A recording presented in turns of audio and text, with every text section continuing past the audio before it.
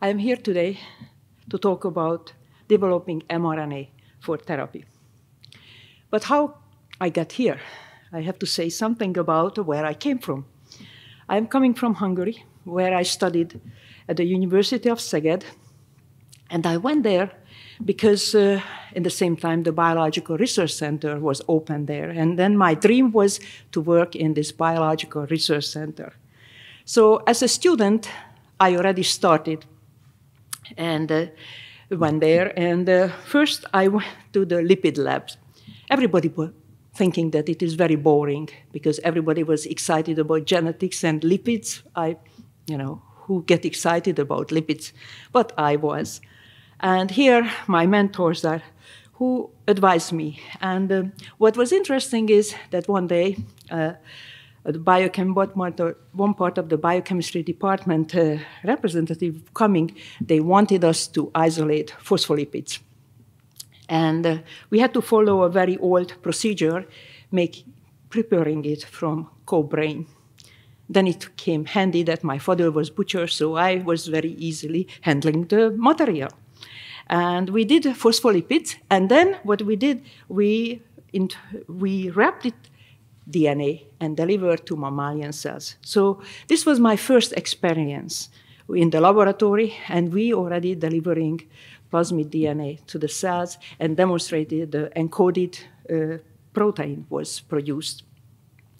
It is very important to make your hand wet, start with something, because the rest of my life, this first experiment followed me. But when I finished my studies, I started in the RNA laboratory. My supervisor, Jenő Thomas, actually, together with Furuichi, he was published a paper. In this paper, my supervisor made cap analog for the RNA. They needed in New Jersey, Aaron Shotkin and colleague, they needed reference material. So in day one, I learned that the messenger RNA has a cap. But my role was to make a 2' 5' linked oligoadenylate, which we work together with János Ludwig. Again, another message here. Even today, I work together with János Ludwig. We work in the laboratory as a graduate student, and we were in different countries, but we collaborated even for today. So this molecule, this 2' 5' oligoadenylate, which I synthesized enzymatically, chemically, started my RNA work. This small molecule, this was just 3 nucleotides containing small molecule, actually oligoadenylate synthesized in our body. It activates RNase L, which was supposed to be cleaving and degrading viral RNA, and this molecule was thought that responsible for the interferon-induced antiviral effect. So in that point, I learned a lot to work with RNA, and in 1985, I moved to the United States, where I keep working on this kind of molecule, did introduce different kind of modification. But this molecule was still, we couldn't use for antiviral effect. And when in 1980s, the major enemy #1 was HIV, we used double-stranded RNA, mismatched double-stranded RNA for treating patient. This double-stranded RNA induced interferon, and unfortunately, the patient, HIV patient, interferon system was already compromised, so it was not helping them much. But at that point, I already worked with RNA. I synthesized, labeled them, working with different enzymes to modify them. Here we generated double-stranded RNA and learned a lot about the process. But I did not work at that point with messenger RNA. So talking about messenger RNA, I have to say the messenger RNA was discovered in 1961, and it took 60 years by last year when the first mRNA was FDA approved in the form of COVID-19 LNP mRNA vaccine. What happened during the 60 years? So mostly that I can tell you that 2 major things which I find important. 1978, first time mRNA was delivered, and this was isolated RNA to the cell, and the coded protein was detected. And then the second one in 1984, when first time in a tube we could synthesize an RNA of our design. But the rest of it was just a little optimization, gradual increase, and incremental improvement. So what happened? So scientists discovering this RNA, you can see that both paper, Nature paper 61, mentioned this is unstable. So the RNA was this messenger RNA is very unstable. But with this discovery, we learned that what is the information flow, which we know today, is that the DNA, which is in a eukaryote in the nuclei, it transcribes to an RNA, and then in the cytoplasm, in the ribosome, protein is produced. And this is our building block. The next important step was that scientists, of course, couldn't synthesize the RNA. They tried to investigate how this RNA is.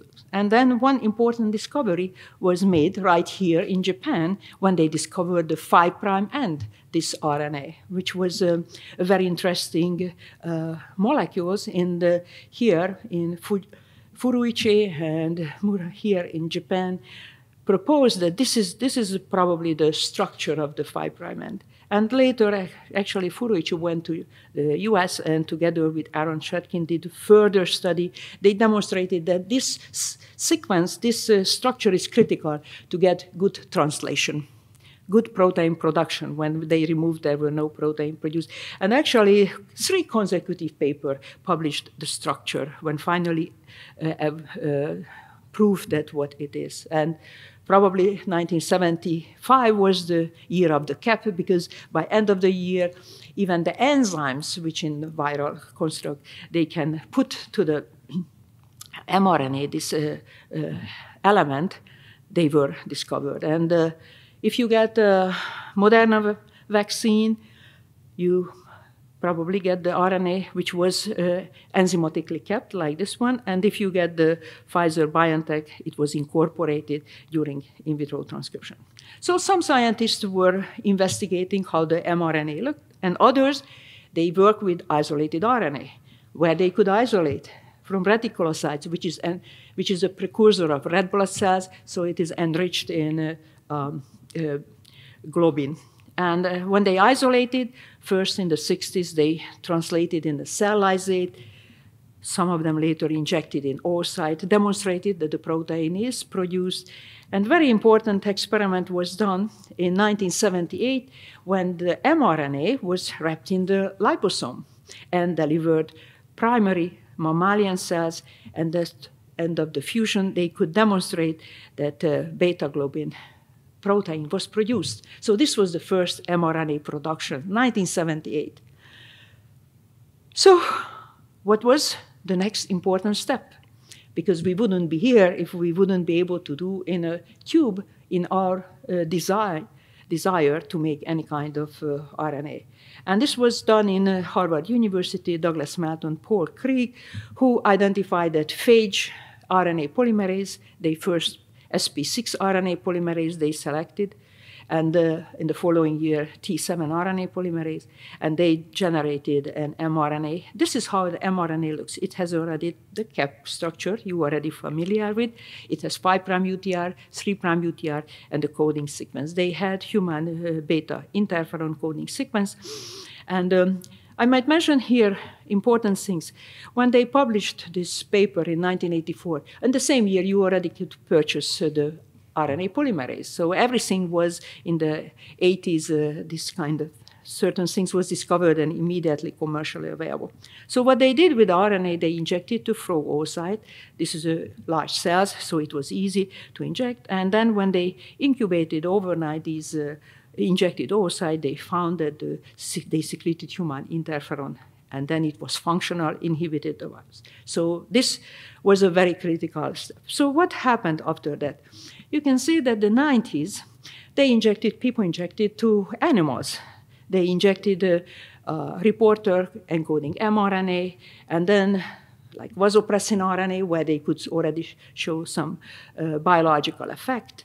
Or they did in 93, 94, they generated mRNA, which was infectious disease vaccine.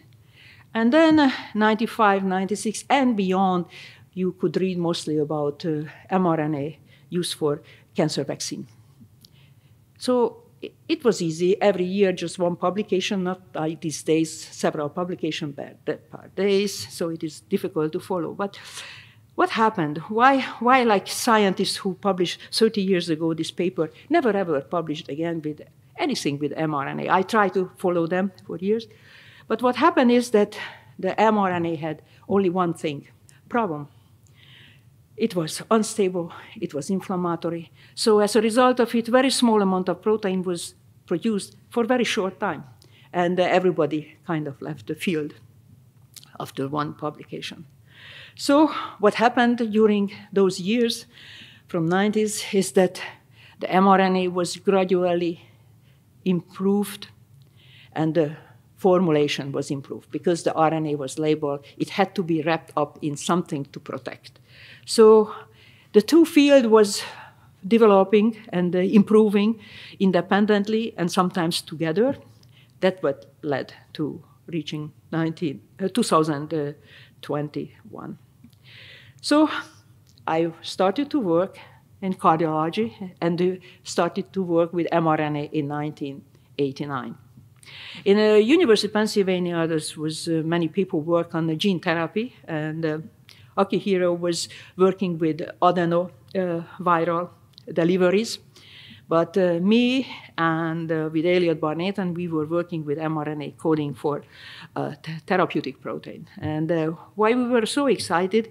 Because when we delivered this urokinase coding mRNA, which translated in the cell, and to be functional, it had to be modified, glycosylated, the carboxy terminal had to be processed, and somehow the cell knew all of these things. We just delivered the RNA and the cell processed, and the protein was functional. So we knew at that point that the RNA will be good for something, maybe for, treating cells. But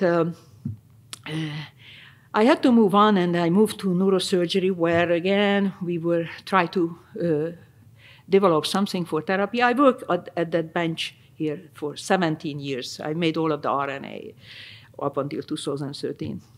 And with David, we tried to generate some RNA for therapy for stroke, but most of what we were doing is improving the RNA performance, so translation level increased. I was always wanted to deliver an RNA which codes for a therapeutic protein, so I was not much worried about immunogenicity up until I met Drew Weissman. And it really happened at the Xerox machine, and we were chatting, and then I made a gag mRNA for him because he was interested to develop HIV-specific vaccine and therapeutic or prophylactic vaccine. And when he tested out in human immune cells, they called human dendritic cells, he delivered the gag RNA with lipofectin, which is a positively charged lipid. He found that this RNA is a fantastic vaccine because so much protein was produced. It also activated all kind of activation marker. It was so immunogenic, and he was so happy. But I was not, because I want to make therapeutic protein coding RNA, and then, for delivering to a patient with stroke, an inflammatory molecule is the last thing you want to do. So we were thinking with Drew, why this RNA is inflammatory. And because inside the cell we have RNA, and in our body, every cell we have RNA, and we don't get any inflammation. But we were thinking that maybe because it is coming to the immune cells from outside, it recognizes an invader. So to figure out what is going on, what we have done, we isolated mammalian RNA from different compartments and tested out on dendritic cells and measured inflammatory molecules, which is TNF-alpha. And in purple, you can see those RNA I made, which was in vitro transcribed. And these others, the isolated, were not as inflammatory. But interestingly, one of the RNA, which was the tRNA, was not inflammatory at all. And this gave us the idea, could it be that nucleoside modification is responsible for lacking inflammatory reaction? But how we could prove that? If we look at, of course, we can see this correlation, the in vitro transcribe, which I made, is very inflammatory. zero modification, most modified, not inflammatory. So it could be a correlation or it was a cause of effect. Originally and naturally, all of the RNA in your body actually is made by the 4 basic nucleotides, and these modification, which is present in the tRNA and other RNA, they are introduced by different enzymes. So, and these, at that point, was not much known about these nucleoside modification. There were a lot of them, as you can see, but those enzymes which can introduce these different modifications to the nucleoside was not known. Not that we could just order one and test out and put on the mRNA. So we had to use a different method. We had to order nucleoside triphosphate, which was already contained modification. So we ordered quite a different one. We insisted that we are just ordering those which naturally present in our body, the human body, to make sure that we don't cause any adverse effect. And luckily, 5 of them incorporated by this T7 RNA polymerase, phage polymerase, and we could generate these RNA. This is a gel picture is shown here. And then we started to test it out. And when we added to the human dendritic cells, we found that some of them were not inflammatory, did not induce any TNF-alpha. So when we looked at the closer to what are those, we found that all of them had a uridine, modified uridine. So the next question was, now we can make RNA, which is non-inflammatory, but we want to make a vaccine which calls for some antigen, so translation was critical. So when we tested out whether these nucleoside-modified RNA can translate, we were surprised to find that the pseudouridine-containing RNA, messenger RNA, produced 10 times more protein, 10 times more than the natural uridine-containing RNA. And we spent like 2-3 years to try to find out why. But we also did an experiment where we already tried to identify that what is the uridine-containing RNA is activating. And why we tested out toll-like receptors, because Professor Akira here, already identified toll-like receptor 9, for example, that activated by DNA. And in 2001, we also learned that the double-stranded RNA can activate toll-like receptor 3. What we found is that toll-like receptor 7 and 8 was those receptors which are sensing uridine-containing RNA, because when we modified, we didn't find any signal, but when we had unmodified, it activated. Later, 10 years later, they demonstrated that toll-like receptor 9 crystal structure demonstrated that already even the nucleoside itself can help to dimerize toll-like receptor 8. And toll-7 is also very sensitive to uridine. Crystal structure shows how the uridine is located in those toll-like receptors, and that's what explanation. What happened after that? We published, but nobody was interested.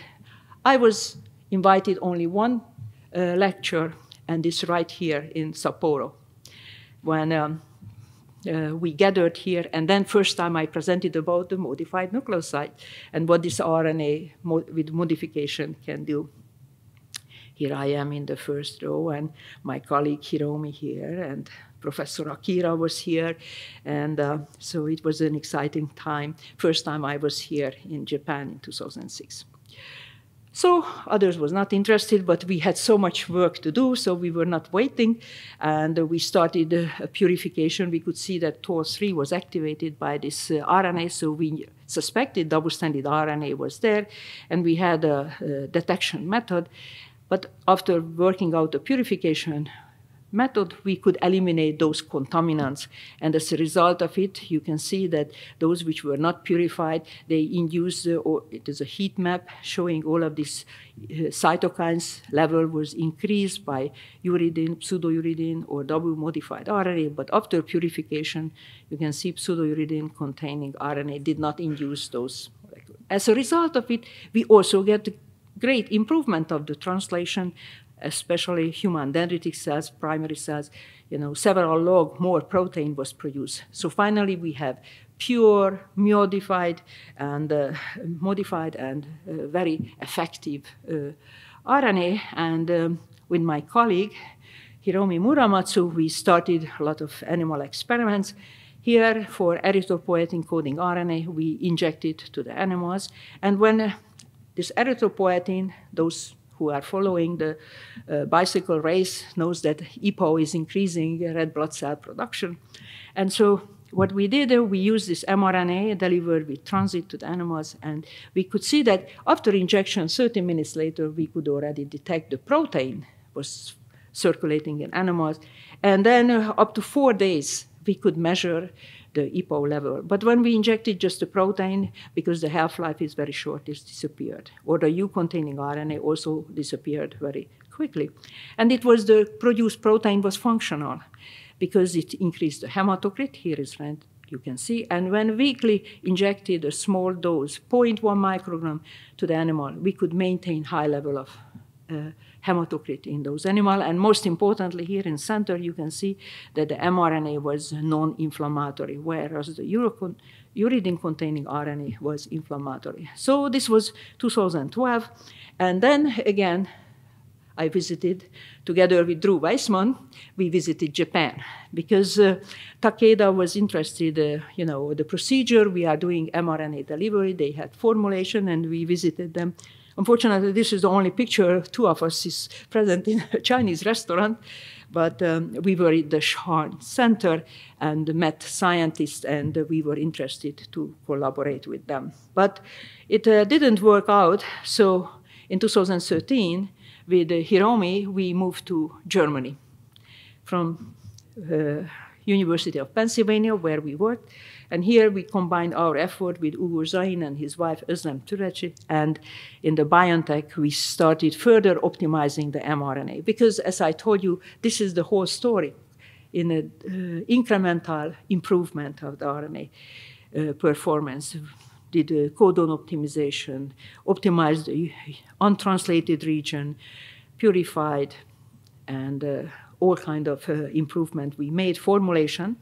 And what happened as a result of it, what I showed you, the tiny amount of protein for a short period of time. Now that with all of this improvement, we could make a lot of protein for quite a long time, which already could be used for therapy. And that's what we started. We started to make therapeutic mRNA, coding for therapeutic protein, and one was this bispecific antibody, which recognizing cancer-specific molecule, Claudin-6, and also the T cells. And then it brings close proximity, this bispecific antibody, the immune cells and the cancer cells. And it is already different kind of bispecific antibodies are in the clinic, but the patient had to wear pumps because the half-life is very short. In the animal model, we could show that whereas protein had to be every second day was injected, mRNA was sufficient to inject weekly. And then we could eliminate already established large tumor in animals. This program in BioNTech will go to clinic. Another study, actually, we demonstrated in last year when instead of vaccination, we can use the RNA for tolerization. And the mRNA here is again a nucleoside-modified RNA, 1-methyl pseudouridine, and it codes for the autoantigen. And repeated delivery to different animal model of multiple sclerosis, we could demonstrate that repeated injection can induce tolerization in these animals. The lipid formulation is different, as not like in the vaccines, but these are not containing ionizable lipids, so that it is not activating any those molecules. We also did studies. And again, this was the first one, actually, which I participated at BioNTech, where we were injecting animals which had, here is a melanoma model, and injected a cell surface close tumor. And the mRNA coded for 4 different cytokines. And that procedure is converting the cold tumor to hot. And these cytokines is produced by the tumor cells and inviting immune cells to this area. And they are recognizing what the tumor look like, and then circulating in the body can eliminate already established metastatic cancer cells. And here shown that, the black spot on the lung, which was in the animal injected with this cytokine mixture mRNA, they did not have this metastatic spot. This study, together with Sanofi, is in a clinical trial already for patient. Meanwhile, we were working in BioNTech, colleagues at University of Pennsylvania, Norbert Pardy, together with Drew Weissman, were advancing the vaccine program.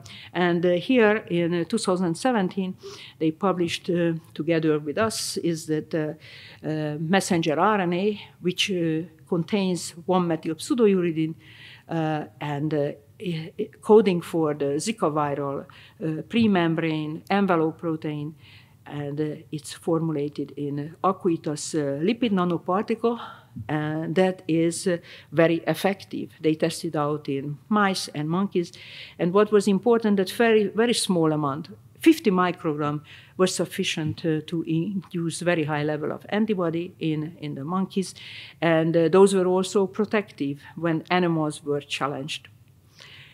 If you get BioNTech Pfizer vaccine, you probably get a vaccine which was very similar to that one. And this was the first when 1-methylpseudouridine containing mRNA formulated with aqueous lipid nanoparticle was used.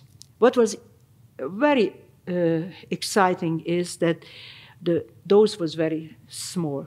In mice, 50 microgram was sufficient. In monkeys, it was 50 microgram was sufficient. And you couldn't see it before when it was a DNA-based vaccine they tried to use. Then unproportionally, they had to increase. And finally, human was injected with milligrams of DNA-containing vaccine. Actually, this paper just last month got the Bial Award, which was the last 10 years' most important publication.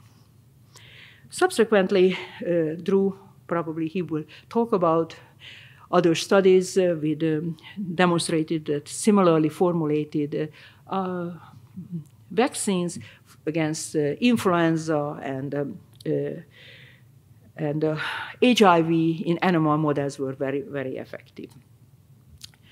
So as a result of it, of course, we at the BioNTech, together working with Pfizer for 2018 already to develop a vaccine for influenza, the program was switched over when the COVID pandemic happened, and the vaccine was developed, and you are aware of that information was available in January 2020, and by end of the year, already, many of us, we received already the vaccine. So many, and of course it was FDA approved, fully approved in last August. And many people thought that this is the first time when actually a nucleoside modified mRNA was injected in a human being, but let me tell you, it's not so. mRNA, this pseudouridine-containing RNA, was already in advanced clinical trial for heart failure, and VEGF-A mRNA, which this mRNA codes for a protein which form new blood vessels, and they injected to the heart to patients who are undergoing elective bypass surgery. 30 different spots in the muscle was injected. It is naked RNA, not lipid nanoparticle formulated. And the study already started way before pandemic happened. So, and this program advanced very well. And this year, January, we learned that the patient did so well, those heart failure patients, that this will enters in the phase 3 clinical trial. So it was successful.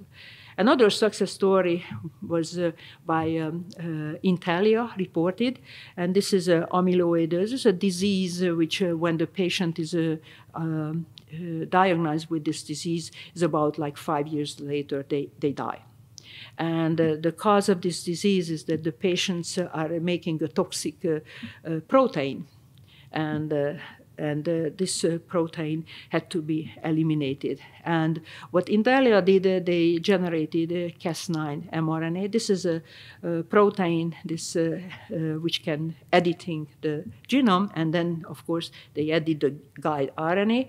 And when it is translated, the Cas9 in the cytoplasm with the guide protein entered to the nuclei and then interrupted to the genes which was responsible for production of this toxic protein. So these patients generated no more toxic protein. And just last month, it was shown that 1 year after initiation of this study, and this patient received only one injection. Those 3 patients who had the higher dose, they were still not making this toxic protein. So it seems now that the promise of the gene therapy actually will be fulfilled by the RNA. And with that, I would like to thank to all of my colleagues who helped me through the years and work in University of Pennsylvania and in BioNTech. And also I would like to thank to my family. My daughter is a 2-time Olympic champion, and usually in the end I always show her picture because I want to leave the high end. And here we were in London that in rowing she got the gold medal. Actually, I usually mention that the rowing and science is very similar. And the rower is going backwards. They don't see where is the finish line. And they are just pulling like crazy. And this is we scientists are similar. We don't even know that when we are pulling whether we are going to the right direction, but we are pulling that, imagine that there is a finish line. And when we reach it, we start another race. And of course, my husband who supported us. And so that's my message, to all of those girls, that they have to also find a good husband who supports their dream. And thank you very much for your attention.